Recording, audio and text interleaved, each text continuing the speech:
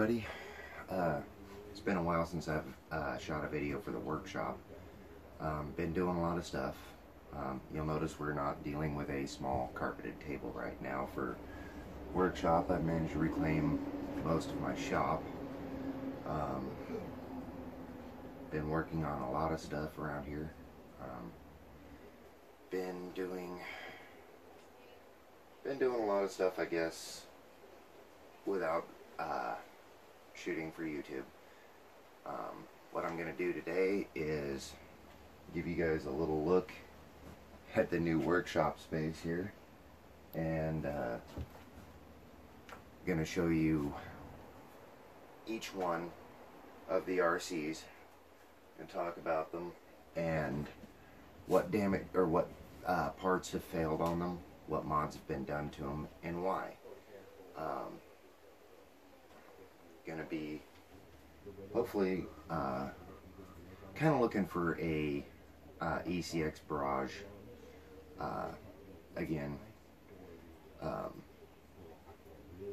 Want to do a budget build RC crawler that's going to be capable of trailing and crawling and being able to keep up with these bad boys.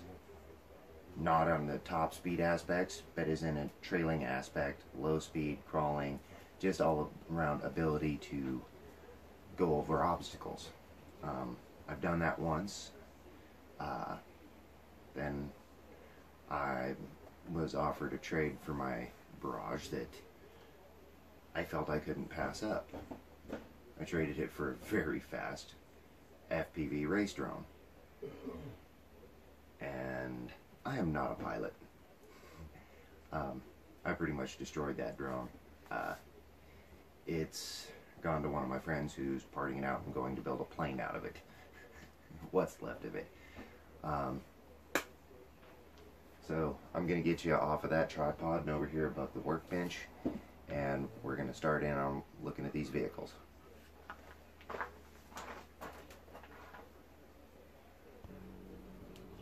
So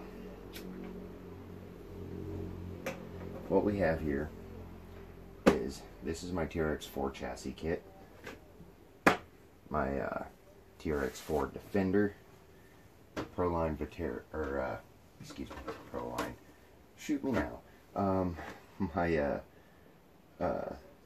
Vetera Ascender K5. Gonna move this aside. Okay. Now this has been running a 1900 kV Mamba X system. Having a little issue with the Mamba X right now. It's not recognizing the auxiliary wire. Let's lift the shell off of this, make sure the body's unplugged. Okay, so that's my headlight and tail light, turn signal light, or park light lighting kit in there. Okay. Running a Savox 1230 SG servo, and I actually have flipped the servo case, run the wire down low, and I've sealed the case to make it so it's more waterproof. Unfortunately, it's running the stock XL5 HV and 21 turn motor right now, until I figure out what's wrong with the Mamba X. I'm running the Chinese steel bead locks. They're China Terra knockoffs of the RC 4-wheel drive 5-lug. They do have a hex instead of a pin drive, so you don't have to buy an adapter specially. Running a Spektrum radio system in it. It's running the SR6000 receiver with the Spektrum DX5C radio, so it gives me independent front and rear differential control, as well as in-point settings on all of my servos.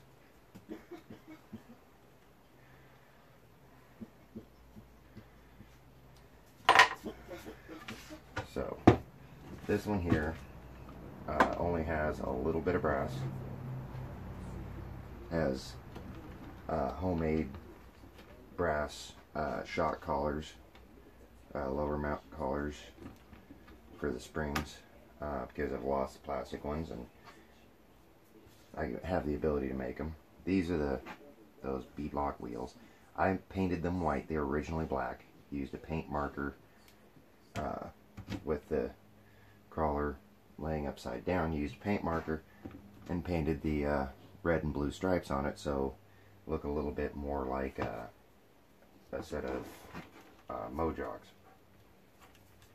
Now the STRC brass knuckles, they are 71 grams, I believe.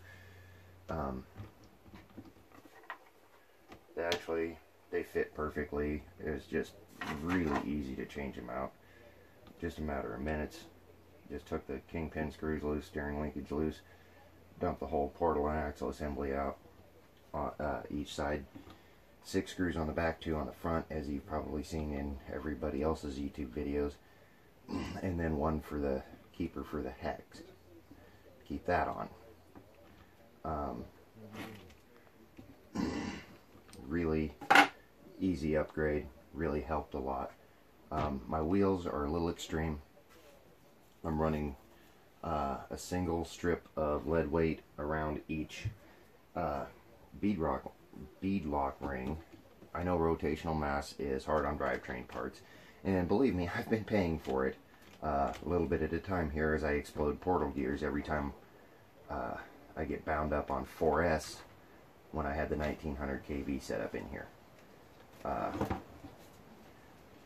But I've been getting away with it, and it's been surviving because in high range, where the wheels get a lot of speed, I can disable the drag brake when I grab high range. Now the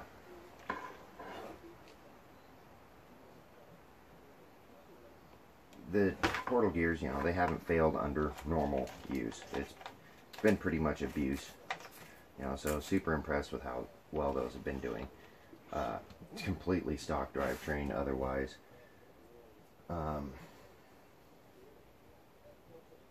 The bumper mounts, I'm running my rear bumper mount flipped.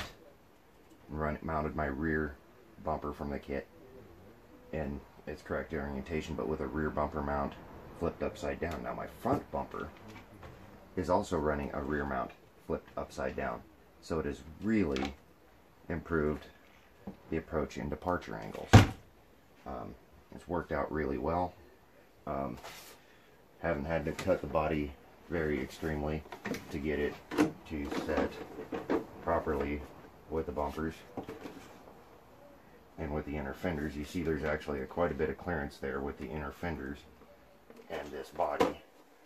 So everybody's been wondering what you can run on a kit or a Bronco for a body. The Vatera K5 works great for that. Now, for the other TRX4, you'll notice receiver hitch, trailer plug. I'll get into that in a minute.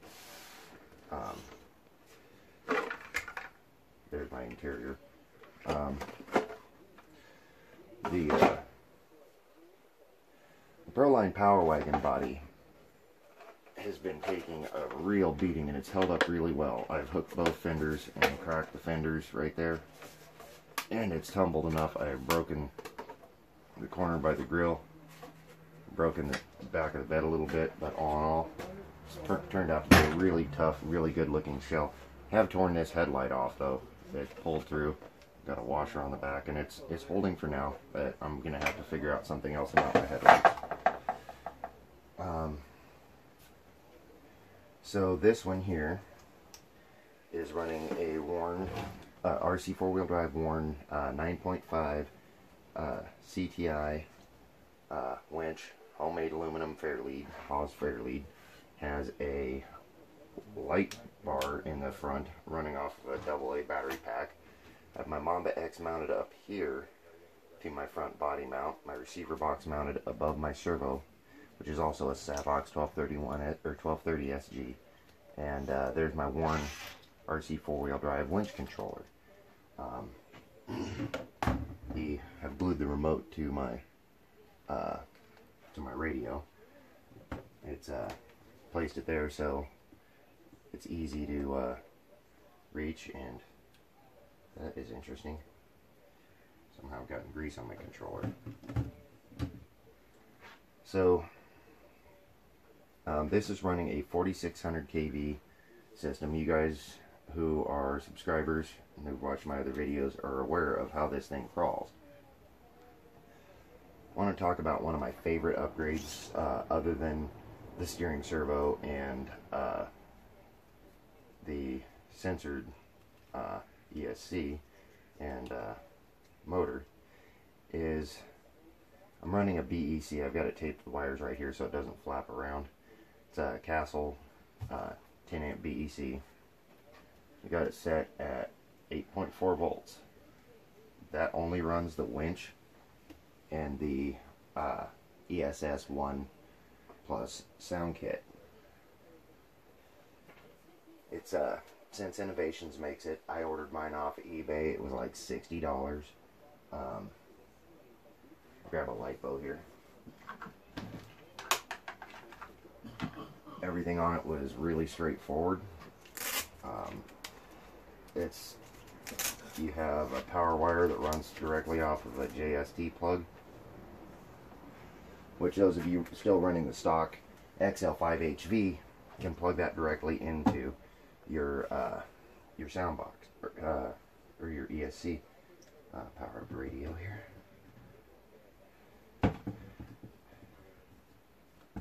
This side.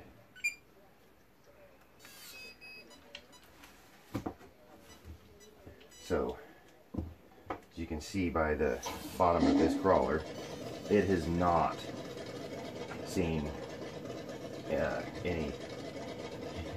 any love as far as what I put it through. Is running hot racing portals, both ends. I don't remember the weight of the rears. It's the lighter of the two. I think it's 63 milligram, 71 or 2 up front. They did not clear these wheels. I actually chucked these wheels up in my metal lathe, and I had to machine them to clear these portal housings. As you can see, they're quite massive. The rears have fit perfectly with these wheels. You'll notice my rear diff is locked. My front diff is open right now. Front is locked. Rear is locked. Rear is open. Front is locked. And that's all on single channel on my Spectrum radio.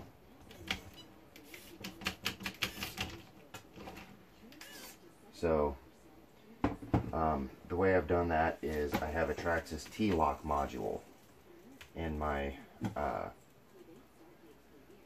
receiver box.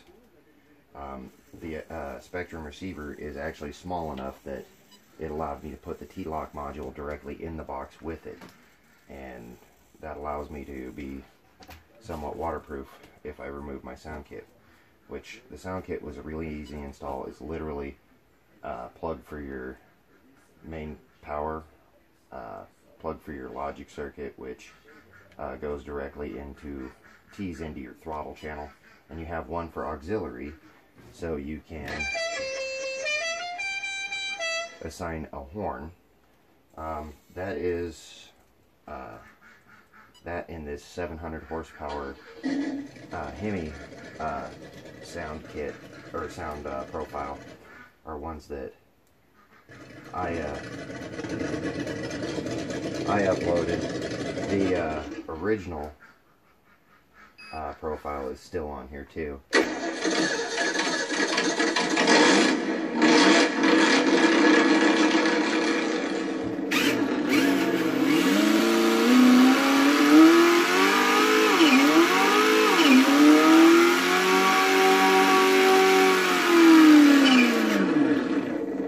I don't like that sound as much as the one I've uploaded.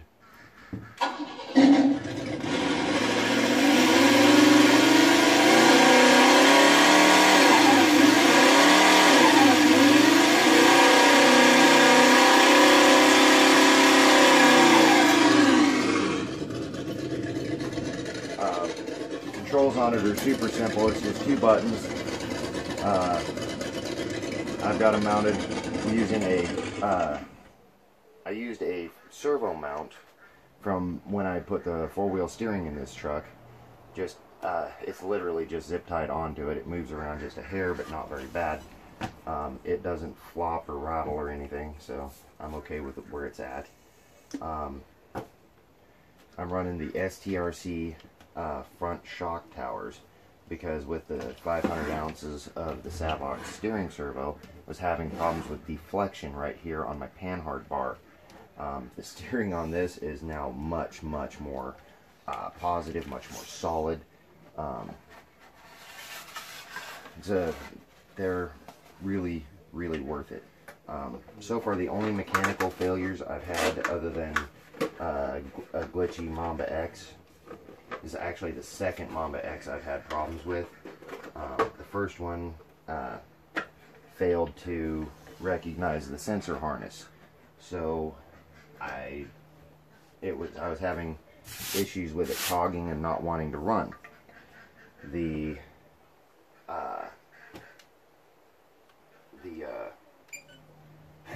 having a brain fart here. The second Mamba X, as I said, it's failing to recognize the aux wire, so when I shift from high to low range, it doesn't shift from rock racer crawler mode. I've tried re-downloading the software. I've tried downloading an earlier model or an earlier version of the software. I've tried all kinds of stuff. Can't get it to work. Tried different harnesses, because you just take these 2 screws off and all of the wiring on this end of the ESC will come off. So for the moment, I have the 1900 kV Mamba X in the Vitara because it doesn't have a 2-speed, doesn't need to disable the drag brake. This is a J Concepts Ford 93 Ford F-250 body. It does fit on the TRX4 kit. I had a set of mirrors, I can't remember right off who made them, on it. They did not last long. They are hard plastic and were really not very durable. Oh, and you'll notice this one is also running Canyon Trail tires, as is the those Chinese bead locks on the TRX4 kit. I'm actually really impressed with how well the Canyon Trails work. The Vitara has been mechanically an amazing crawler. I changed to a Tactic radio pretty much right out of the box because I wanted a 3rd channel just in case I wanted to do light controls or anything like that. Haven't utilized it yet. Running a 9-volt battery and 3 ounces of weight on the front of the chassis. 9-volt battery is to power these.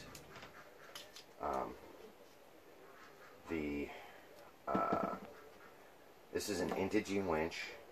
I've burned it out and replaced the motor and gearbox with an RC 4-wheel drive unit. It slipped right in. Literally take it off the vehicle, take these 2 screws out, and then take your screws out of one end of this, slide your heatsink off, unsolder your motor wires, slide, unspool all your cable, take the set screw off right here, under here that holds this to the output shaft on the gearbox, and it was really straightforward. It just slid right in. This one is running a Power HD 20 kilogram servo. The servo has given me a little bit of problems. I have broken the brass gears in it once and did something I probably will be told by you guys is not the way you do it. I actually just took the servo apart and flipped the broken gear around backwards. The travel of the servo is not enough to where it gets to the broken teeth, so basically I'm getting 2 uses out of the same set of gears. You guys are familiar with the Mamba X setup, censored. However, running this thing on 4S, still not very fast. It's probably comparable to 3S on the 35 turn motor, but I broke a shaft, and I'm not going to pay $20 or $20+ for just the end of the shaft right here at the output. So I'm going to be getting a set of drive shaft adapters from Vanquish, and I'm going to be running a more normal drive shaft setup on this crawler. It will change my drive shaft angles a little bit, but I think running everything else on this truck stock, it should be fine. But the K5 Ascender, been a great crawler. Did not do very well with the original tires. It's doing great with the canyon trails. Really impressed with it now.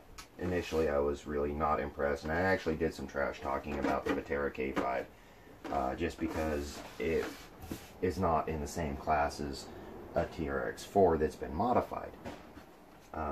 I'd gotten my expectations pretty high. I'd expected it to keep up with what my Barrage could do.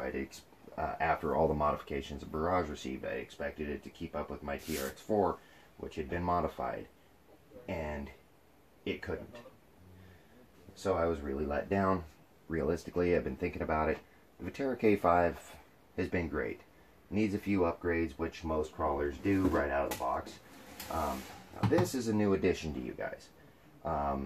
It was my birthday present to myself. Been wanting one for quite a while. It's the ProBoat Riverjet.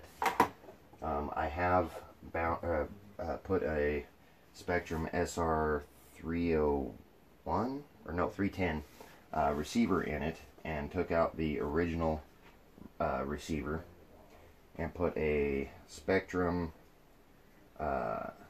SPM 401 servo for the trim. So I have nozzle trim, and it's running Spektrum servo that was original to it out of the box. For the steering, did have to tinker with the linkage a little bit to allow it to steer full lock both ways. It does have a water-cooled Outrunner Dynamite 2300 kV. I've never ran this thing on anything but 3S. It won't self-right on 3S, but has otherwise been amazing. It's running a Dynamite ESC, which I can't see what model it is. It's the original ESC. It's also water-cooled. This thing's been quite an amazing boat. As you can see, has some battle scars. I'll upload the video how the tip got flattened. So far the hull's been holding up great considering all the abuse. There was a little bit of a learning curve, as I said. Apparently jet boats will not steer unless you are under throttle. I do need to repair it after the last run, which is how the bow got dented. I'm just going to glue those back down. No problems there, really. Boat's got a little bit of moisture in it still from running last night. When you store it with the battery out and the lid off of it to allow any water to evaporate rather than cause problems on your electronics. Now this trailer I built out of round metal stock, a couple of sections of pipe for the fenders. The axles are all thread, no hexes, and brake line tubing, kind of on a walking beam suspension system. Works fine, real simple. Working crank, LED tail lights. Yes, those are modified windshield wiper blades for boat rides, front stop there, and the guide rails. Trailer is all steel, but makes it very easy to drive the boat right up in, makes it very secure for trailing it to and from the river. Love how it sets on there. Took me a couple of days to build that. I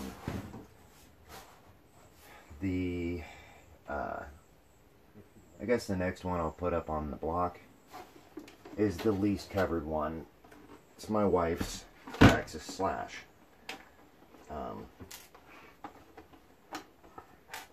This one here has a lot of modifications, but nothing super crazy.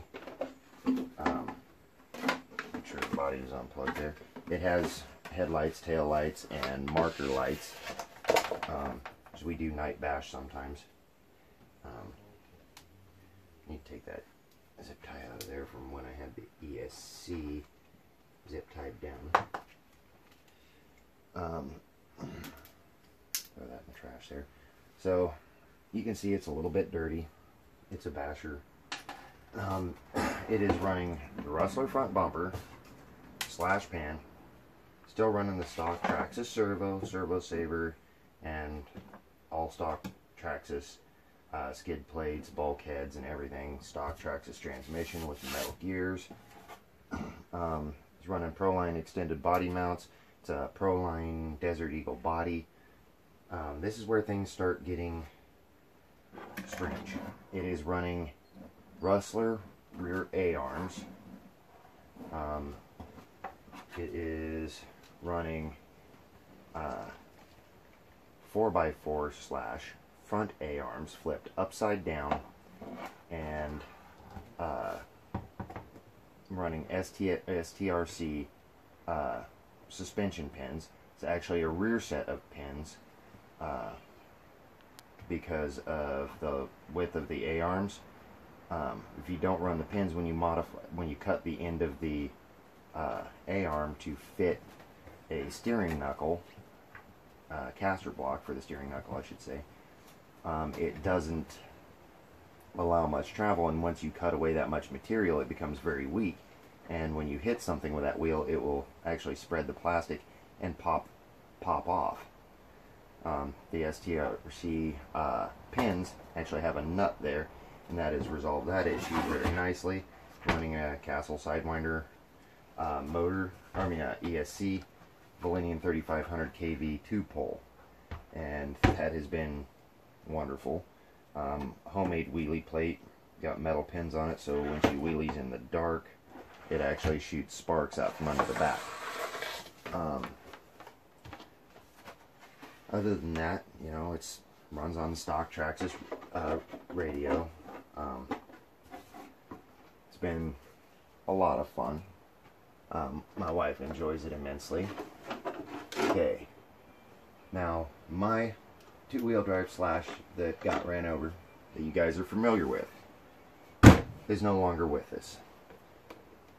That two-wheel drive slash was built and given to one of the combat vets in my Hobbies for Veterans program. If you guys get on my Facebook group, Hobbies for Veterans, you'll be able to see who he is if you want to. Anytime you want to, anytime you guys want to help out with the parts for the Hobbies for Veterans cars, because we give them to disabled combat vets with PTSD and various other combat-related injuries and illnesses. I pretty much, with the exception of a little bit of help from a man who also does charitable builds, or charitable giveaways. He doesn't build them anymore. He just buys ready-to-run RCs and gives them away. A little bit of help from him for tires, wheels, receiver box, and transmission gear cover. We got that mailed off. This has an axial light kit in it. Headlights glow green, taillights glow red. This is the Summit Link to Traxxas slash Muddy Monster Beetle body. It was $30 pre-painted, and it is not Lexan. It is, I believe, possibly PVC. I don't know. It has a little bit of a milky color when it's flexed too far, but it is it's a little softer but much more durable than the Lexan bodies. So as hard as I beat this vehicle, that's turned out to be a better choice for me. Plus I like the body and the paint scheme. Okay, so much of this is still my old slash as far as the some of the powertrain components and stuff. Still my same Proline Badlands tires. Was having problems with the F11 bead locks, wouldn't keep the tires on the beads, so I'm running stock Traxxas Raptor wheels. My differential is not locked. It actually used a little rubber washer from a shock rebuild kit, and put it in between the output shafts inside the differential and loaded the differential with some very thick grease. The benefit to that is basically like limited slip.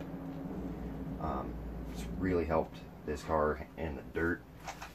This one is still running a Traxxas radio and receiver. It is a TQI radio I'm running with this, so it has the TSM.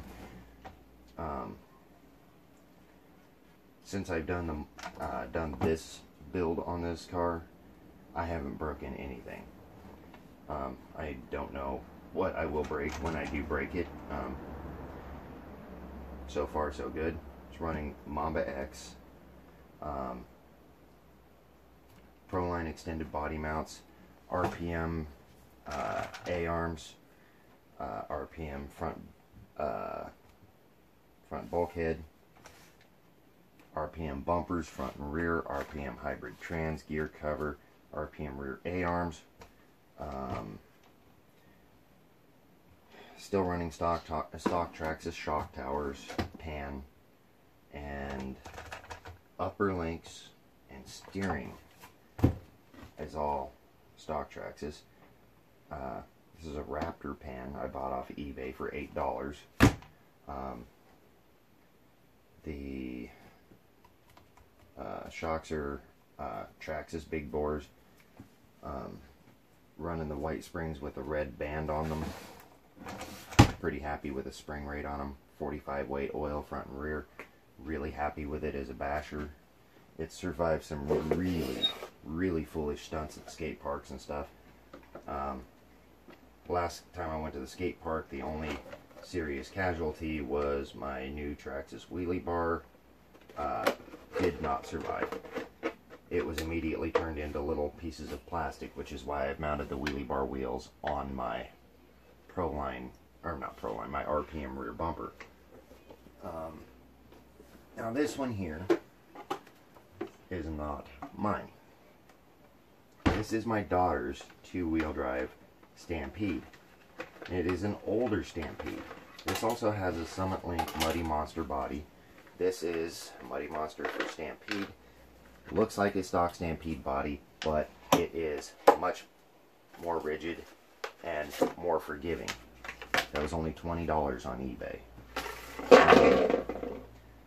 It is, as you can tell, an older Stampede.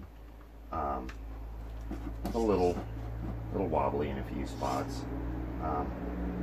That's not the bearing, that's actually the caster block is worn. The power system on it is a 3300 kV Hobbywing motor, 4-pole Castle Sidewinder ESC. It's a Futaba steering servo, but this thing is really a blast. My daughter loves driving it. We took it to the skate park in her hometown, and she snapped a caster block off. You see there's still wear on the A-arms. Just waiting for that A-arm to break so I can put a new one on it for her. But she broke a caster block, so we just took the leftovers of the caster block, the upper link and steering link off of it, and just told her send it. You know, ain't gonna break it any worse. Gonna have to change that A-arm. So she actually did surprisingly well jumping in a skate park with only 3 wheels. This thing here is it had been a bit of a nightmare at first. I built it for her and immediately decided that the 12-turn and XL5 combo in it were not going to cut it. This thing was so slow on 2S it would barely wheelie. And 3S, not an option with that power system. So I put this power system in it, and immediately broke off a rear axle. Put new axles in it, and after that I immediately broke the transmission. Took it apart to find it still had its original plastic gears, so it is now running all modern steel gears in it now, and it has been flawless since then. She hasn't been able to really break it except the one caster block. Give you guys a quick look at what radios I am currently using. This is for my Slash. It is originally for my TRX-4 Defender. It has a little bit of a glitchy steering potentiometer, but I'm willing to deal with it. It's not that big of a deal. This is the standard TQ for my wife's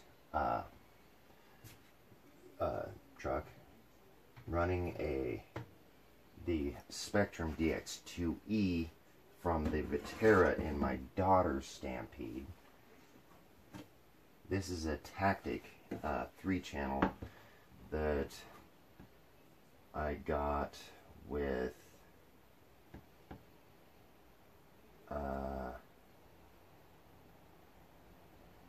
what did I get that with?